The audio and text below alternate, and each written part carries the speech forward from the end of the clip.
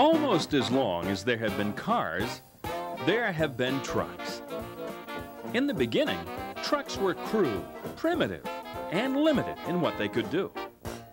Trucks slowly evolved, and by the 1940s and 1950s, big rigs were becoming a familiar sight on all of the nation's highways. And in the past 20 years, the big rigs we see hauling close to 90% of every consumer product we all use every day have borne little resemblance to their early ancestors. Trucks are a living legacy of the story of American transportation. There are trucks, truck drivers, and truck lovers in every corner of the world. And this is the story of an event which gathered hundreds of them together for a fantastic 5-day affair in the spring of 1991. This was the 20th annual convention of the American Truck Historical Society. The site for the 1991 convention was the Best Western Hotel in Marlborough, Massachusetts, about 35 miles west of Boston. Although the truck show wasn't scheduled until Saturday and Sunday, on Wednesday, May 22nd, registration began, and trucks of every year, make, and model covering 8 decades were both driven and trailered to the parking lot outside the hotel.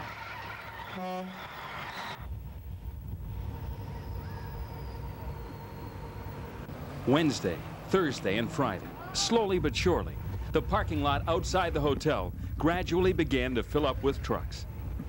It was safe to say at this point that by the time the weekend arrived, the ATHS would be looking at one of their most successful and well-attended conventions.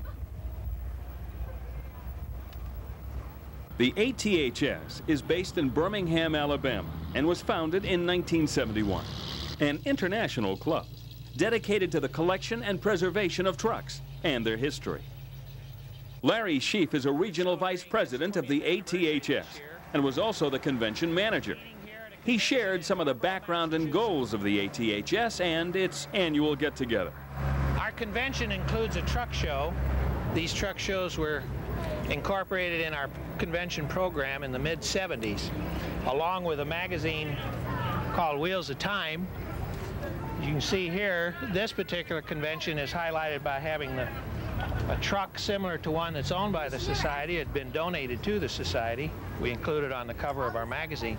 The Society is now growing in size by approximately 1,000 new members per year, up to the current 12,003 membership.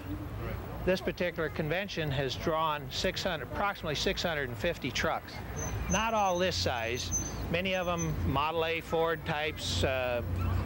Macs are very dominant here, Sterlings.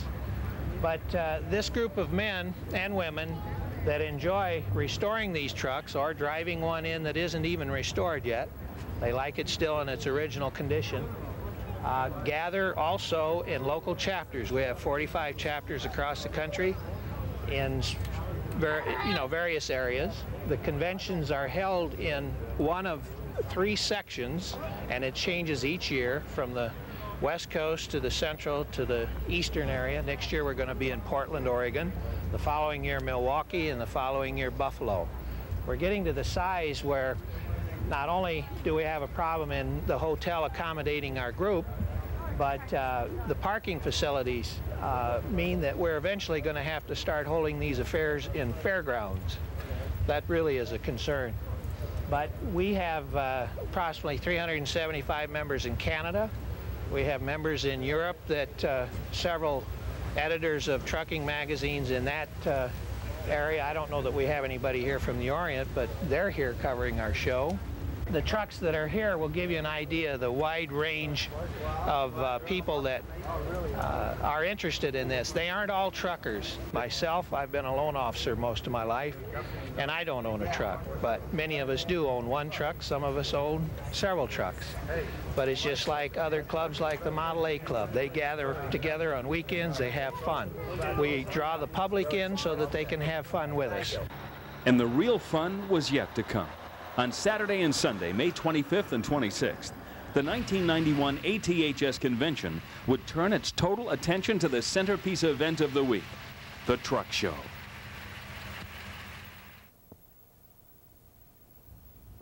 The weekend arrives in central New England. It's sunny and hot in the 90s. and the hotel parking lot is overflowing with trucks. It's showtime.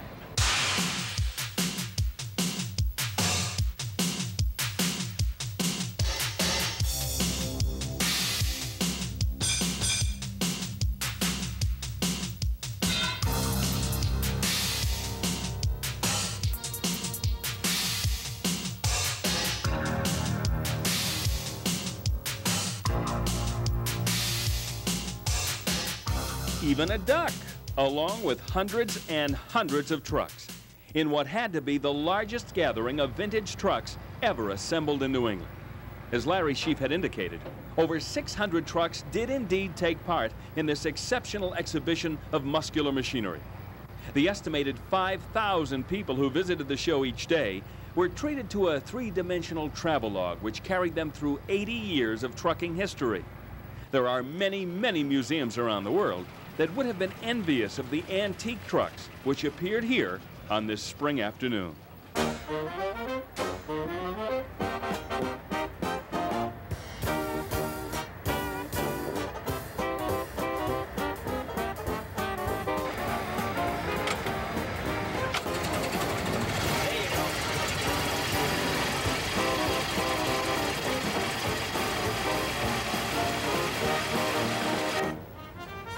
This is the way Mack trucks looked back in 1922. This fully restored flatbed worked many a construction job as American industry forged ahead in the pre-Depression years. Driver comfort was in short supply, thanks to solid rubber tires on a rigid leaf spring undercarriage. And there was chain drive. Nearby, a 1925 International, as clean as the day it was built. And back in the 30s, the White Motor Company was building these, the White 621 dump.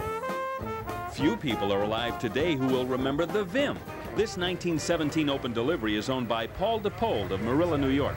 The Vim truck was made in Philadelphia, PA.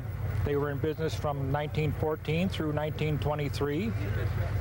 This was probably their 17 was probably their highest production year. They supposedly made 13,000 that year.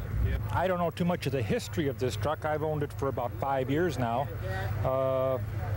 It was basically, I would assume, a store delivery truck or something like that originally, but what it was used for later on in life, I have no idea. I don't plan to restore it. I'm going to leave it just the way it is, just on account of it being an original yet. It's pretty much original anyway. I just don't want to restore it. The Vim featured this primitive oil pressure gauge, a finned wheel suspended in oil. With the engine running, if there was oil pressure, the wheel would spin. Almost 80 years ago, concrete trucks looked like this. It's a 1915 Mack Pup, owned by Howard Blades of Ashland, Massachusetts.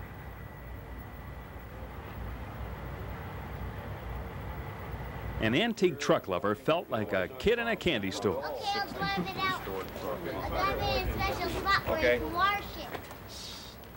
Look at this beautiful 1926 Ford record. A 1929 Rio Speedwagon pickup. A rare 1931 Mack chain drive tandem axle tractor. And right next door, a beautifully restored 1922 Mack flare side. The owners of this fine vintage truck, the Humphreys of Gray, Maine, also brought along this equally impressive 1928 Sterling dump, detailed to perfection. And their 1927 Mack high lift dump, painted an eye-catching red, with contrasting yellow chassis and pinstripe. This is the size of dump truck they used to build it. This all-original, unrestored 1914 Case is owned by Ron Rolfe of Schoharie, New York. If you've never heard of Case trucks, there's a reason. Case really never built a truck commercially. This originally was a touring car. The body burned in 1915. The man that I purchased it from built this body in 1917. So he converted it into a truck in 1917 and used it until 1930. And it runs nice. It's mechanically as perfect as you can get, untouched mechanically. and I'm going to have fun with it just like it is. All the way from Dayton, Virginia, Lewis Clemmer's 1918 International. It was owned originally by the farmer who hauled his farm produce with it. Went to another owner, and I am the third owner of it. Was restored to this condition about 18 years ago. The fenders were filthy and rusty. A lot of filler on them, a lot of rubbing, a lot of sanding. I had a lot of help. While Lewis Clemmer's top-notch restoration team poses with the finished product, let's quickly take a look at a few more of the antique trucks which were on display at the ATHS convention. There was this sunshine yellow 1919 Packard, accompanied by a matching 1926 Bulldog Mac, another of the many trucks on display with chain drive. A rare 1932 Macar, original and unrestored. This 1931 Ford dump truck provided a makeshift rest area for its owner from Laconia, New Hampshire. And Bill Westcott of Cape Cod told us how he came by this 1930 Ford light utility. Well, I just happened to be at a Model A Ford meeting one time, and I heard somebody talking about an old truck, and they didn't want it because it was too bad off, so I just kind of listened a little while, and I finally got the telephone number of the fellow that just bought it from the hospital. I was going for junk, so I contacted him, and he held me up for $135. So when I retired, I spent a full year on it and restored it, and it's probably the only one in the country like it. Unlike the antique car phenomenon, which has become as much an investment game as a hobby, the owners of the collectible trucks which took part in the show spoke little of what their trucks were worth or how much they would sell them for. Although Ed Ashcroft, who owns this gorgeous 1950 Ford pickup, has a ready answer when asked if it's for sale. Yes, everything's for sale. You got $25,000, it's yours.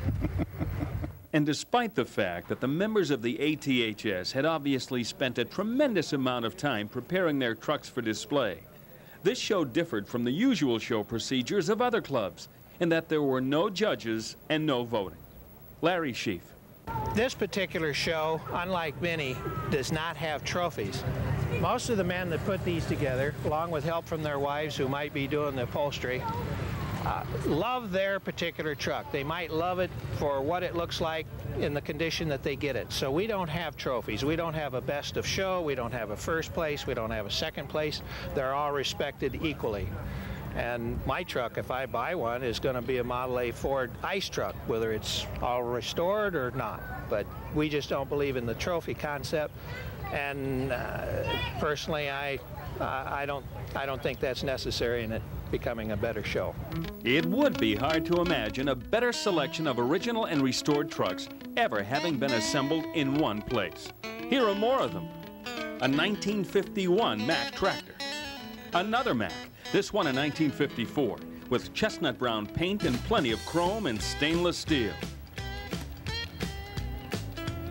A 1965 B-Series Mack with twin screws. And a 1976 V600 Mack with twin screws and offset cab. This 1934 Ford Wrecker got plenty of attention. There was a rare white Freightliner twin screw straight job. And this Model A stake truck sounded like it was in pretty good running condition. Bay Stater Ted Filkins told us the story behind his beautiful 1951 Brown. We started in our own shop. We did it in last September, and there was only about 1,000 of them built between 1939 and 1952. We don't know of any others that have ever been restored in the nation whatsoever, and we just finished it last Friday. And when we bought it, it was junk. And the reason I bought it to restore it was I had a sentimental value. I used to drive one just like it when I was a lot younger than I am now. Back in 1973, when we were all a bit younger, a new Dodge rollback flatbed looked like this. And 10 years earlier, if you had a big towing job, you might have needed a Kenworth like this. And around the same time, Ford's HD 1000 was a popular choice for long-haul operations. And the town or county where you lived probably had one or two of these Ford N600 dumps. One of the many Mack dumps on hand was this 1965 V81 10-wheeler, owned by Jolin Paving and Excavating from Worcester, Massachusetts. And parked right next door down from New Hampshire was this spotless 1954 Chevy flatbed dump. Two ultra-clean B61 Mack tractors, this 1965 owned by the Fabians of Vermont, and this 1961 owned by the Ohms of Pennsylvania. Here's a 1958 B42 owned by Sandy and Donna Tanner, and it's immaculate. And if you know your trucks, you already know who this character is. It's the infamous Dodge Ram, and he's presiding over the hood of this 1955 Dodge tractor, complete with a sleeper berth. A 1959 Brockway, this one a Brockway Husky. And if you're a baby boomer, maybe you were born in 1949, so is this fire engine red Chevy pickup. Before we take a look at many, many more of the trucks that were headlining the 1991 ATHS Convention Truck Show, we should mention that this year's event boasted an endless selection of vendors who in some cases traveled long distances with auto and truck memorabilia, souvenirs, specialty items, and, well, you name it. Larry and Elaine Feedy came all the way from Bloomington, Illinois, and their table was one of the busiest at the 1991 ATHS Convention. What we do is take the antique vintage little toy vehicles and customize them and put people's business cards or their company logos on them at their request, and we have the little antique gas pumps that go with them and other types of antique truck memorabilia. We also get involved in some farm toys, restoration, and that type of thing back in Illinois. Along with Larry and Elaine scale miniatures, you could find all kinds of things in the vendor area, like official ATHS apparel, and almost as many toy trucks as there were the real thing. Many of these metal trucks have become real collector's items in the last 40 or 50 years.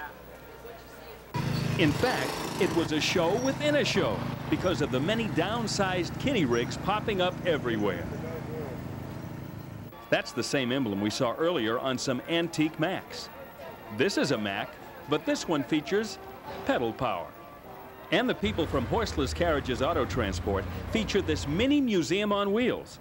Inside, there were several valuable antique pedal cars proudly displayed. Parked outside was something really special. Pete Goulet of nearby Blackstone built this fabulous Mack tractor and trailer powered by a lawnmower engine for his son Matthew. Originally it was a lawnmower, riding mower, and we stretched it out a little bit, made a go-kart, and then he outgrew it, so we started adding on an extra set of wheels, a roof, and one thing led to another. We stole parts from refrigerators and washing machines, and that's the end result. The grill is from a refrigerator shelf, and the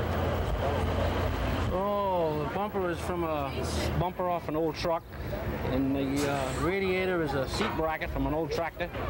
No, it'll go about 25 miles an hour in high speed. Nearby, another vehicle built for kids, but this one a bit bigger and a lot older. Dick Holmes of Norfolk, Massachusetts is the owner. We bought it from Barnstable Bus Company on the Cape Cod. We restored it in our own shop. It's a 1932 Ford Model BB, which means it has a 4-cylinder engine. It's actually one of the last 4 cylinders, and the 32 Ford went to a V8 about halfway through the year. Although these are downsized, they are not for kids. George Sproul brought these 2 Mack Hotshots down from Maine. Mack bodies and running gear built onto a homemade chassis. This showgoer was obviously very intrigued, while a mural on the back of one of them makes a very strong statement. In fact, the venerable Mack was by far the most well-represented truck make at the show, and several were unquestionably unique. This clean 1939 Mack, which didn't quite pass this enthusiast's white glove inspection, belongs to Tom Spencer of Warren, New Jersey. I purchased it from a fellow in New Brunswick, New Jersey in 1986. And it took me about 3 years to restore the truck part-time.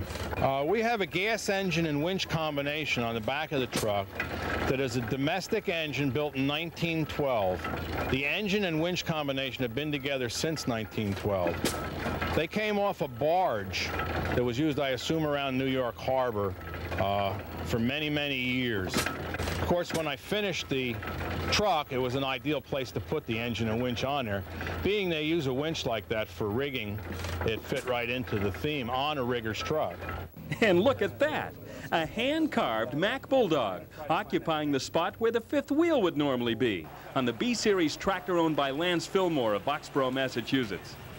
The warm, humid weather required some real ingenuity in finding a comfortable place to rest. And with several acres packed solid with some of the rarest, most beautifully restored, and menacing vehicles to hit New England in a long time, this was one show where you had to take whatever time was necessary to be sure you didn't miss anything.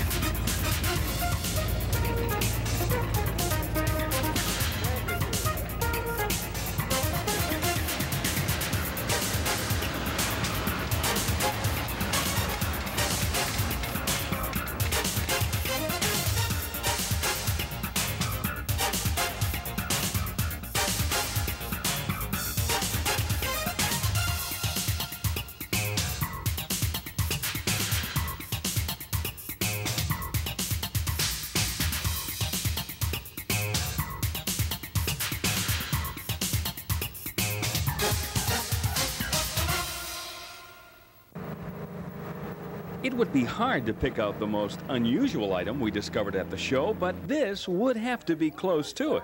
The Walter Himman Iron Works trailered in a handmade revolving unisphere built from hundreds of pieces of scrap iron.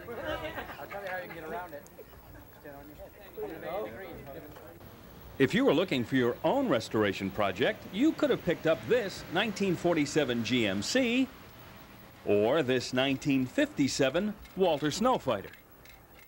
Scott Schwanger brought a couple of real showpieces all the way up from Pennsylvania that were stunning. A pair of fully restored Peterbilt conventionals, a 1944 and a matching 1965. The 1944 model was outfitted with an ingenious device that many a trucker back in the 40s could have used. Back in the 40s, they didn't have engine brakes. And coming down the hills, they heated the brakes up pretty bad. So these guys would mount. This is a 220-gallon fuel oil tank that they would mount it on a rig, and it has valves and piping that runs underneath, and it has 4 nozzles, one at each brake, and they would open the valves a little bit at the top of each hill on both sides. It would run water down over the brake drums, and it would help cool the brakes on the way down the hill.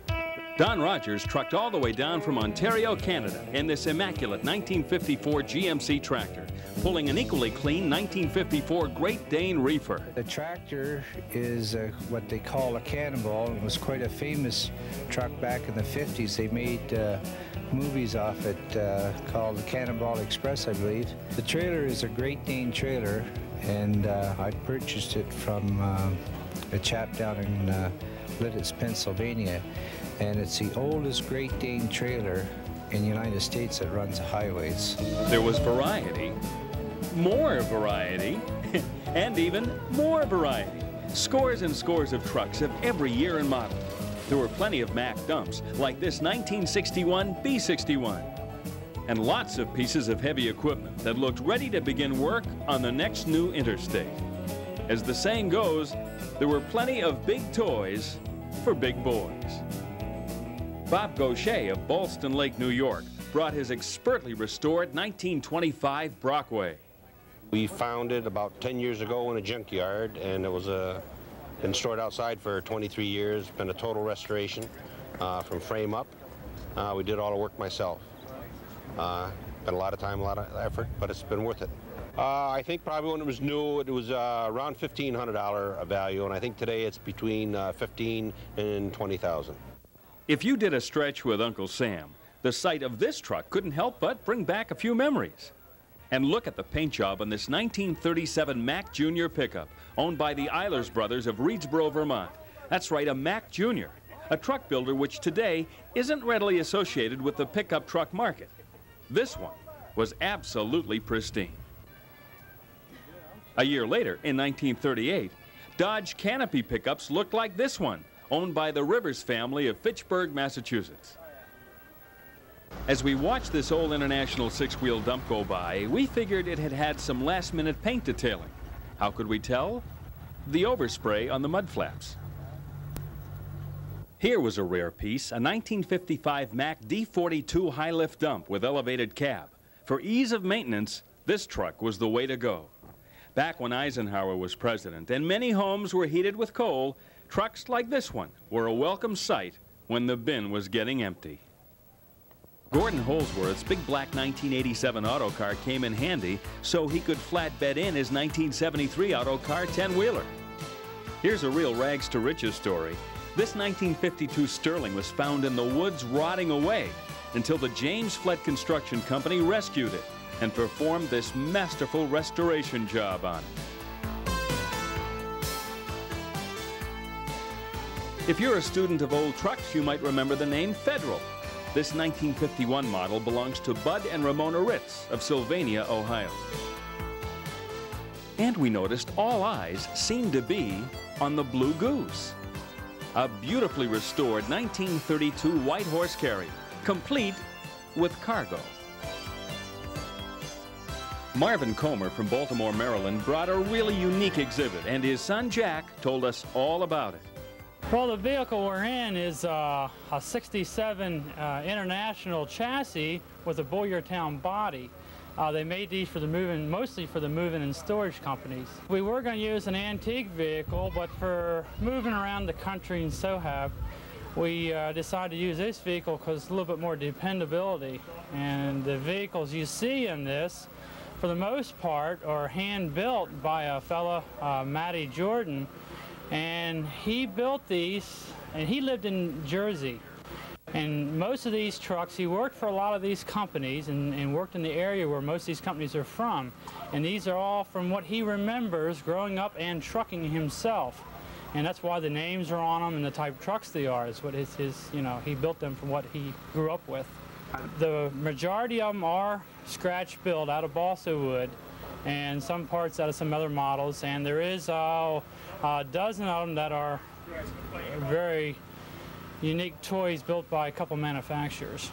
We've been collecting through the years, and any one of them you can pick out and have a different price with. If you want to, some of these tractor and trailer models, some of them are worth $1,000 or better. This exhibit right just the way they are. All the models are glued down in these glass cases and everything's sealed so nothing moves. Hopefully they don't move. Back in 1954, if you wanted something moved, this would do it in style. A Diamond T twin-screw long wheelbase conventional with extended sleeper and sizzling red paint. And whatever isn't red is either chrome or polished alloy, like the diamond plate running boards, the back of the sleeper berth, and the skid plate behind the fifth wheel. And this truck was a real show favorite, a beautiful bright yellow 1950 GMC flatbed stake, which came all the way from Plymouth, California, owned by Howard and Kay Kirkland. There were crowds gathered around this beautiful truck all weekend long. We noticed the name Jaworski from Canterbury, Connecticut, adorning several fantastically turned out trucks. One was this 1937 Mack chain drive dump. Notice the beautiful detailing on this fine piece of workmanship.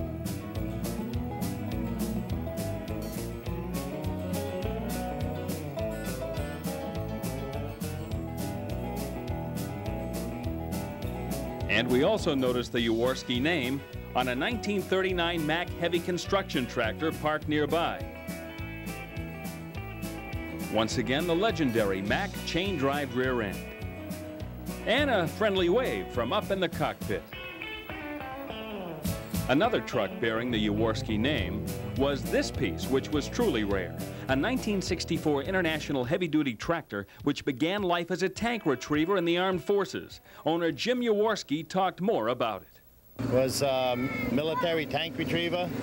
It's got the same engine in it as a TD-25 bulldozer. It was built for the military, but it's basically the same as the International pay hauler. And why the name Tank Retriever? Well, we haul the tanks around, a big low bed in back of it, and I used to haul the tanks around with them. Model A lovers truly admired this 1934 Ford pickup wearing jet black paint and powered by a venerable Ford flathead adorned with Edelbrock heads. It was spotless from bumper to bumper. So was this 1949 Ford F1 pickup, which received a ground-up restoration. Also flathead powered, it's owned by a very proud Bob Fortin. Although they're almost as big as a truck, no, this Lincoln Stretch limo wasn't part of the show. But everyone couldn't help but break into a smile when a happy bride and groom arrived, having booked their reception at the hotel on the very same weekend as the truck show. Best of luck, kids. After tossing a little rice, on the way back to the exhibition area, it occurred to us to get a closer look at the many vintage fire trucks that were on display. This old-timer was museum quality, a 1914 white, with incredible detailing everywhere you looked.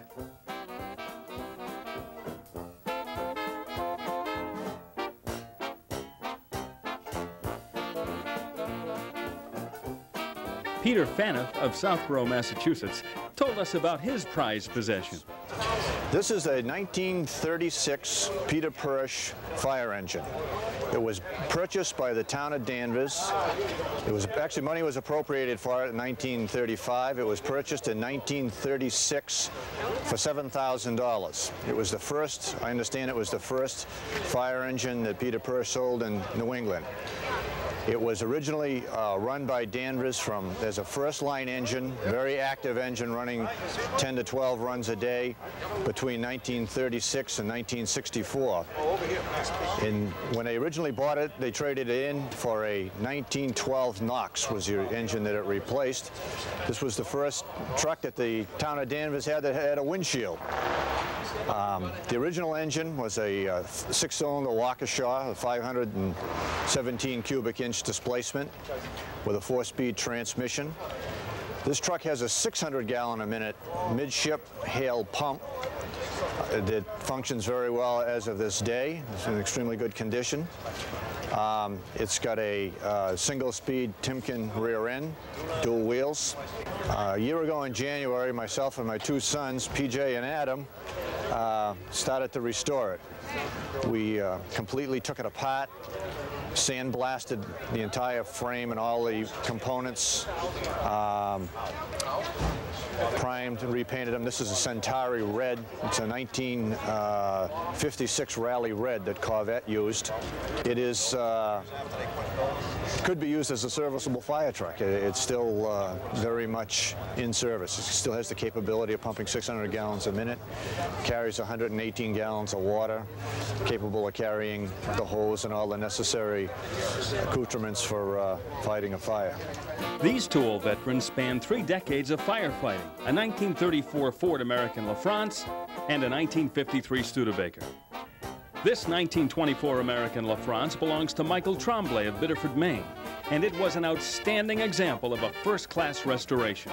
The paint was flawless. Every piece of brass and chrome was painstakingly polished. And there were many, many man-hours of labor represented by the high-gloss waxing that all of the wooden components exhibited. And you can only speculate how many fire alarms this beautiful 1924 American LaFrance fire engine responded to in its long lifetime. Back in the roaring 20s, any young boy with an imagination surely dreamed of whaling to a fire aboard this beauty. In fact, there were probably a few young girls who did the same thing. Another fire engine from the 20s, a 1923 Rio Speedwagon owned by R.S. Bosworth of Bristol, Rhode Island. And I guess we just couldn't resist giving the hand-crank siren a quick run-through.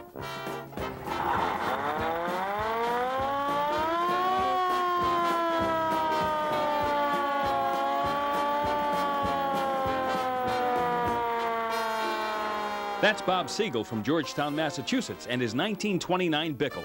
It was built in Woodstock, Ontario, Canada, and from all the research that I've been able to do, it's the only one that's come across the border into the United States of a custom series. Bickle also made some stuff on commercial chassis like Rios and that sort of stuff, but they built this truck entirely themselves. They were Aaron's Fox dealer, which is a big name in early fire trucks, and then they started making this version, so it's a little bit Aaron's Fox and it's a little bit of theirs, and they just kind of went from there with a little bit lower price truck to sell to people in Canada. As far as I've been able to tell, this truck has come from someplace in Ontario. I don't know what town it's from, but I've found that there's 12 trucks like this throughout Canada that have been restored. So I got hopes of finding where it came from. Bob says the Bickle will eventually be completely restored. Later, he was preparing for a leisurely lap of the showgrounds. A leaking spark plug wire and a leaking radiator aside, Bob and the Bickle looked and sounded pretty stout as they motored by.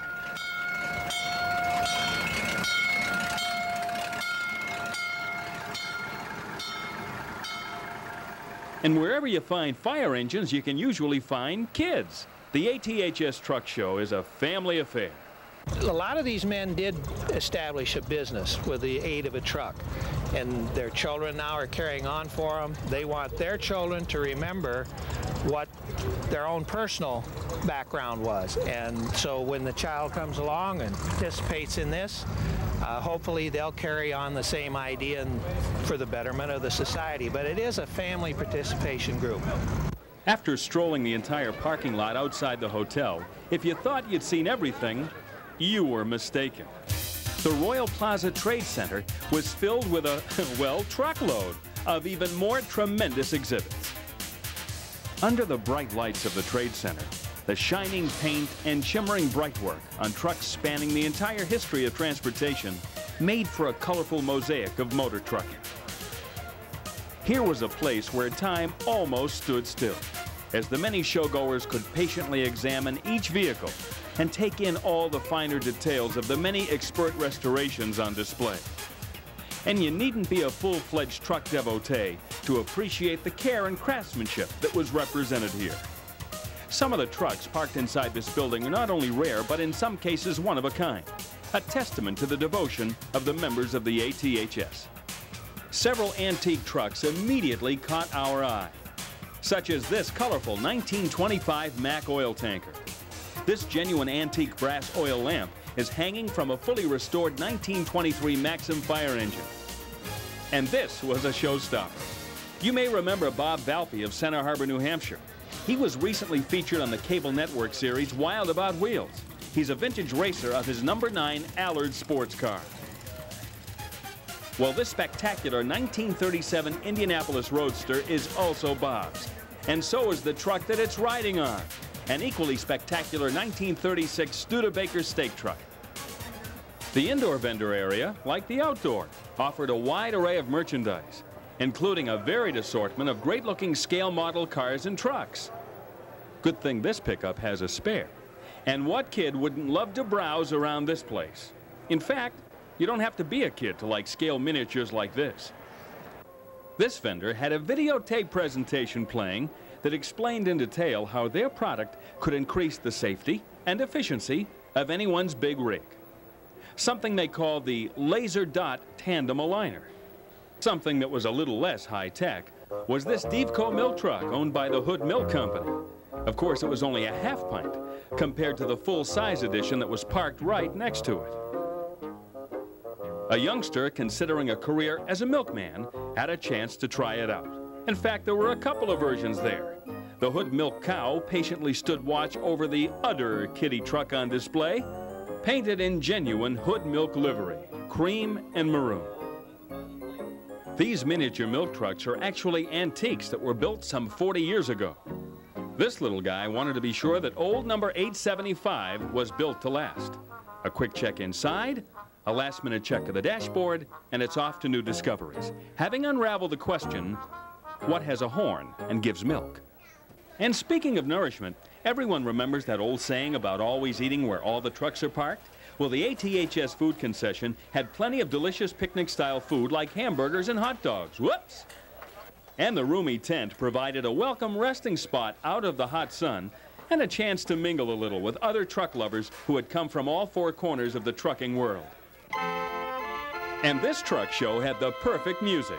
This 1930 Model A stake truck, owned by Irving and Lynn Bickford of Yarmouth, Maine, was carrying a payload consisting of a fully operational, self-propelled military band organ.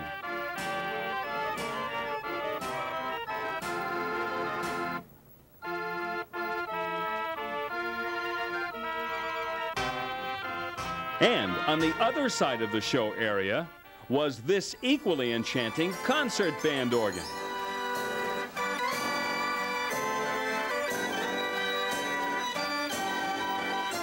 With this old-fashioned music playing and the sight of so many vintage trucks sitting in the afternoon sun, you could almost sense that these treasured vehicles had personalities all their own, and that they were enjoying the camaraderie and companionship of this event as much as the people were.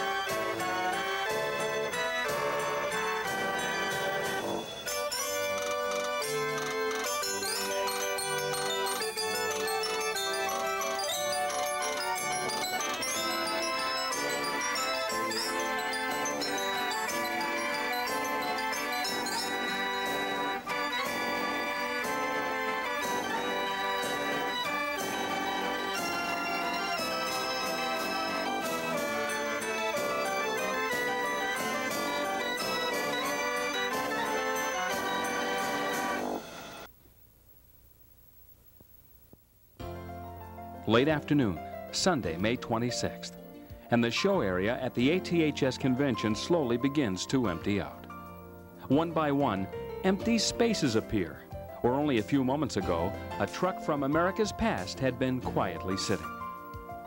During the past 4 days, new acquaintances have been made. Old acquaintances have been renewed, and a great spirit of sharing and socializing has touched the thousands of truck lovers who had come to Marlborough, Massachusetts for this very special reunion. But now, it is nearing its conclusion, and the goodbyes have begun. For some, it's a fairly easy task to load up. But for others, with more sizable rolling stock, it takes almost a minute to join showpiece with trailer.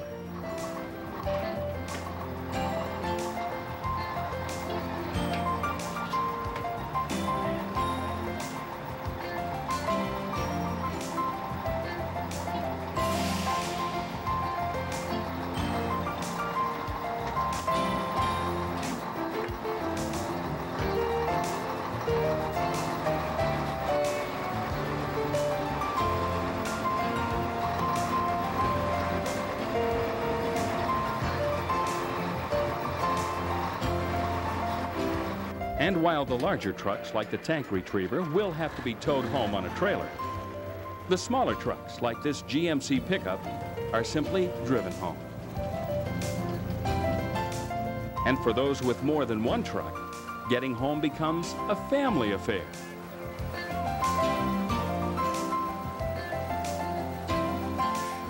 The ATHS convention has once again given truck lovers from North America and beyond their own unique opportunity to celebrate their deep, abiding connection to the fact and folklore surrounding the truck and its role in America's prosperity. Next year, in 1992, the convention will be in Portland, Oregon, which means it will be several years before the members in this region will have the chance to get together again. But the memories of the 20th annual ATHS convention will surely hold this truck-loving fraternity tightly united until then. Larry Sheep with a closing reminder. If you know of anybody in your area that is involved in a chapter, of course, you can join the society through them. It's $20 a year, and that $20 not only entitles you to all of the activities that we have, but it entitles you to 6 copies of our magazine.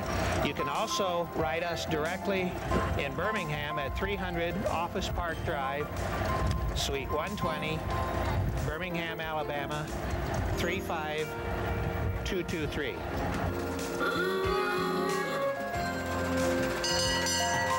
And until next year in Portland, thanks for the ride. And we'll see you down the road.